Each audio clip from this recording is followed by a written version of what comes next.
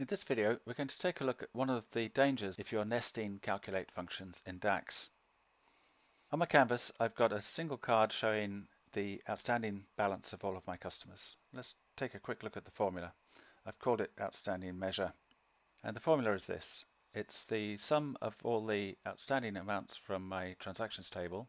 That's the core expression, and then I've added 4 filter conditions to it because I want this value to represent all customers and all transactions. So I've said all customer and all transactions, so it ignores any filter context that is on the customer or the transaction table, and then it applies a new filter context to the transactions table, one where the transaction is receivable and the other where the transaction is outstanding.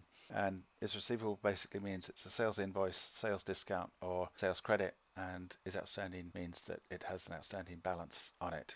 So what this formula will do is it will calculate the total outstanding amount for all of my customers across all transactions, and that delivers us a single result number of 237,000.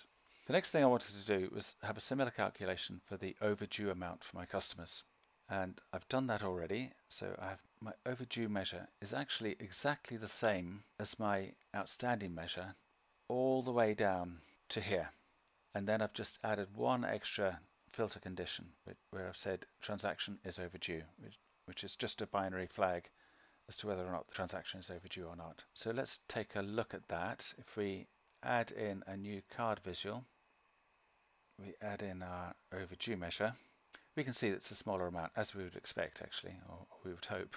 And we have an overdue amount across all our customers, all our transactions of £104,000. But then I thought, well, hang on a minute, maybe this is not the best way to write my DAX, because what I've got is I've effectively got the outstanding measure, which I've already created, and I've just got one additional filter condition that I've added to it. So why don't I just do calculate, and for the expression put in the outstanding measure that I've already got, and then just add in this additional is overdue condition.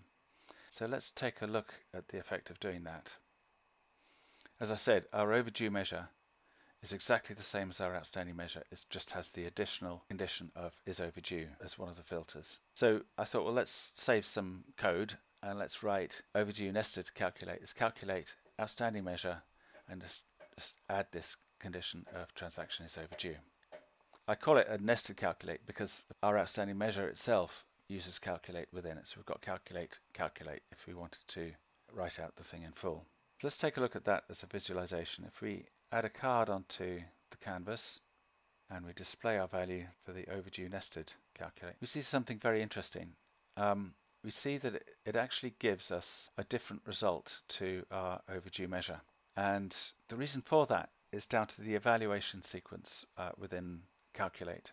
Because what we have with our overdue nested calculate is within the calculate function, the filters are evaluated first and then applied to the expression. So our filter in this expression is just the transaction is overdue. And then we're applying that filter to modify the filter context of this expression. Now if we look at the outstanding measure expression, we've got the transaction is overdue condition being passed to this expression, and then within this expression we've got calculate. So it's evaluating the filters for this expression first, and it's looking at this all customer and all transaction conditions. And because this is executing second after our outer measure, as it were, this is undoing the effect of our condition is overdue, undoing the condition that we saw. If I go back to our overdue nested calculate, so ignoring that condition, because all transaction means ignore any pre-existing filter context. And then it's applying a new filter context to the transaction table, which is receivable, is outstanding. So in other words, by nesting these two together and by using this all function, what I've done is I've effectively overridden the is overdue filter I had within this overdue nested calculate function. And that's only there because of this all function. Now, if I weren't wanting to create a function to calculate this across all my transactions, all my customers, if I removed that condition, the all transaction from my outstanding measure,